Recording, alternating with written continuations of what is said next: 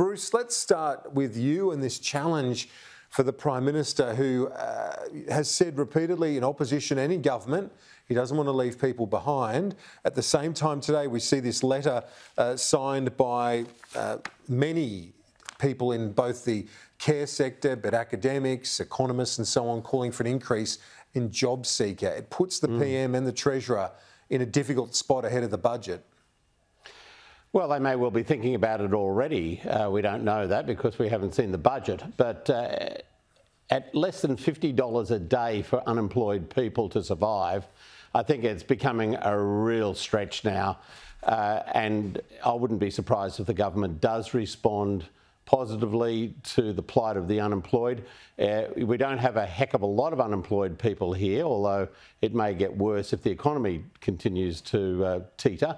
But I think that the time has come for a boost to the unemployment rate. As we've heard from economists talking on your program today, it has dropped considerably compared to, say, the age pension. And while there's a lot of sympathy for people getting an age pension, public sympathy has tended not to be so strong towards the unemployed.